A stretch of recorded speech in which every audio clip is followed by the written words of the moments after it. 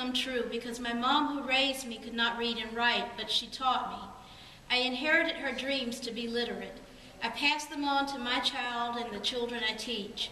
I dare to dream that the book I took 5 years writing that documents my child's journey through the school system as a child with a disability gets published in 2015. I dare to dream that my child finds acceptance for who he is, that his life activities get judged on his abilities, not his disabilities, that the day comes when his teachers and principal understand what being an individual with a disability means to the person living the life, that they will see how hard my child works to stay caught up in class, that they will understand my need to know what goes on in his day so I can help him learn in his night. I dare to dream that my child finds acceptance, that he is doing his best, that his teachers won't give him zeros for work he spent 2 hours doing but forgot to turn in on time, that his principal won't be suspicious and blaming because he forgets and needs to be reminded to hand in work or study for tests. I dare to dream that his teachers won't fear me because I ask for information daily so I can reteach him at home and he can learn the materials in time for class or be prepared for a test.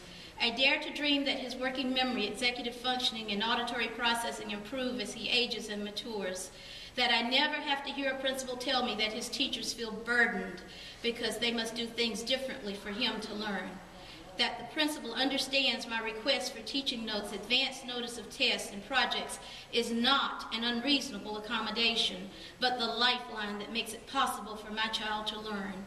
I dare to dream because hopes and dreams are what keep my child and me striving to succeed when others tell us we burden them. They may not say it in words, but it comes across in how they treat us. This is especially true when they do not reply to requests for information that we need when we work together to make his dreams of getting a good education come true.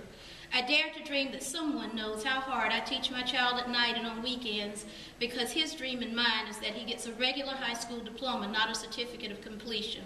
He even dares to dream that he can get a master's degree in college someday. He met Marilyn J. Bartlett this summer, and she told him that he could.